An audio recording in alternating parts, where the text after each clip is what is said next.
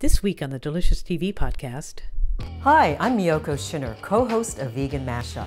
On today's podcast, I'm going to be making a smoky Chipotle queso to go with your favorite tortilla chips. It's just like the real thing, except it's got no cholesterol, it's very low in fat, and it's full of all kinds of healthy nutrients. This is a butternut squash, which I've roasted whole in the oven for about 45 minutes or so until it's really, really tender. We're going to add this to our queso. It adds a golden hue that looks just like cheese and a sweetness that is just unrivaled. So we're just going to peel the skin off, and I need about a cup of this. And I'm going to put it in my blender right here. All right, to that I'm going to add 3/4 cup of water. Okay, I'm going to add some non-dairy yogurt, which will give it that tang, that sort of cheese-like sharpness that you find in queso. This is made out of soy milk, and it's commercially available. You can also make it at home. What's important is that you want an unsweetened one. You don't want anything that's got vanilla or blueberry, any kind of fruit flavor. Also make sure, even if it's plain, that there's no sugar in it, because we don't want to add any additional sweetness to it. So I've got 3/4 cup of unsweetened non-dairy yogurt. Okay, I've got about half an onion that I've roughly cut. I'm going to put that in there. That's going to offset the sweetness of the butternut squash.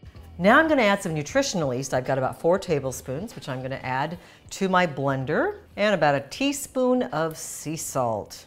I'm going to add about 1/4 cup of raw cashew nuts, which will add a touch of richness to this dish.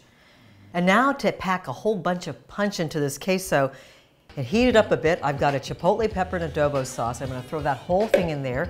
It'll enhance both the flavor and the color. And finally, about 3 to 4 tablespoons of tapioca starch, which will make it really gooey and stretchy, just like cheese. Okay, I'm going to blend all of that up, and all we have to do then is heat it up.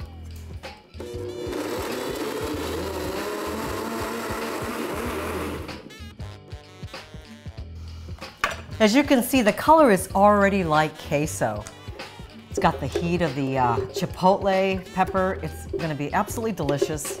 Now all I have to do is heat it up, cook it up for about 3 minutes or so, and it's going to get stretchy and gooey and absolutely delicious.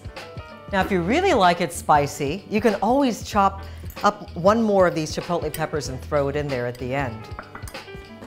Or if you leave out the chipotle, it's a beautiful sauce for macaroni and cheese as well. Okay, it's been about 3 or 4 minutes and my cheese looks stretchy and gooey and delicious. Oh, look at that. Oh, doesn't that look fantastic? Put a little bit of salsa on top. And now I get to make good use of these chips.